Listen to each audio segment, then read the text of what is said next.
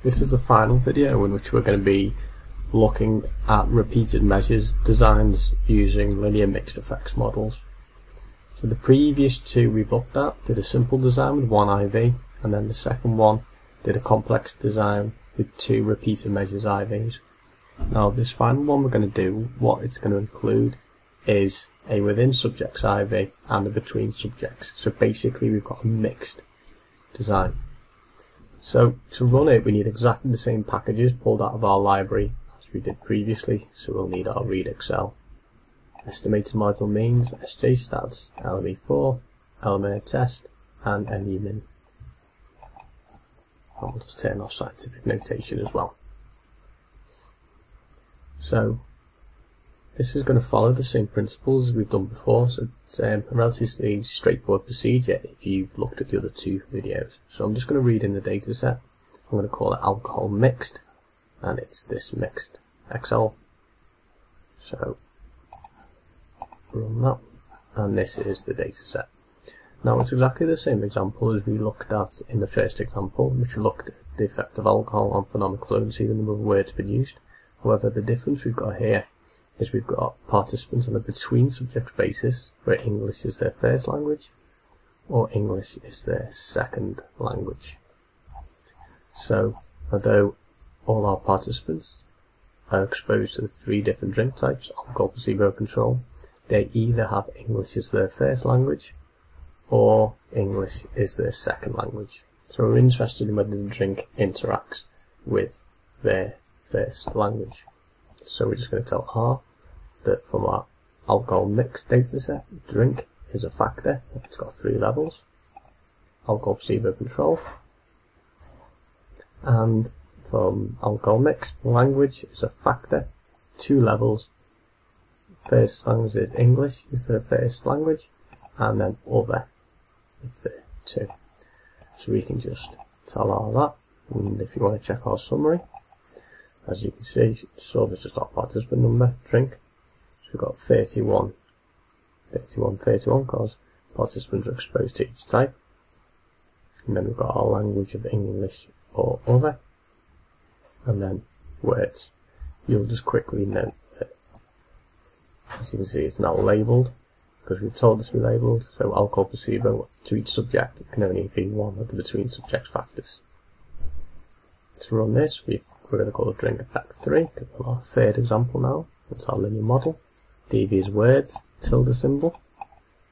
So by as factor drink, interaction, as factor language, and then we add our random effect for our subject. So controls for the between subject variance. So we run that, it doesn't do anything. We need to ask for our ANOVA, so to give our output in terms of an ANOVA.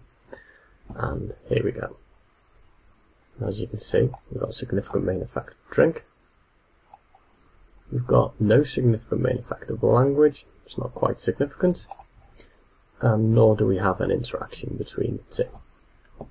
If you want to get our effect size, we just ask for our eta squared, so from our drink effect model, and we can have a partial equals true, so this is our partial for eta squared, so we've got our effect sizes as well. So you could just say this. There was a significant main effect of drink, we'd report our degrees of freedom, our F statistic, the p-value, and the partial eta squared. There was, however, no main effect of language, we'd report the F statistic, degrees of freedom, p-value, partial eta squared, nor was there an interaction between the two, reporting the degrees of freedom, the F statistic, p-value, and partial eta squared. So, if we want to do estimated marginal means, we want to look at our main effect of drink type. So we've got no interaction, so we wouldn't be doing post-hoc tests for that, and language, we've got no main effect of that, and because it's 2 levels, we don't need to do post-hoc tests for that, because if it was significant, we'd know the 2 conditions differ. So if you want to look at the estimated marginal means, we just ask for estimated marginal means from our drink effect that we just ran, list, and we've got pairwise by drink, and we can put adjustments if we want. We could have a Bonferroni. So if we click on that, this gives us our output. Here's our estimated marginal means of words produced for each condition, and here's our comparisons. And as you can see, condition 1 and 2 are significantly different from each other. Fewer produced after alcohol compared to the placebo condition, and conditions 1 and 3 are significantly different from each other as well. Fewer words produced after alcohol compared to the control drink. However, there's no significant difference between these two conditions. Now, if there was an interaction, just so you know, this is what your code would look like. So you just write drink effect 3. So we're just, again, pulling it from the linear model we've made. Pairwise. So we compare the two different languages. Like drink.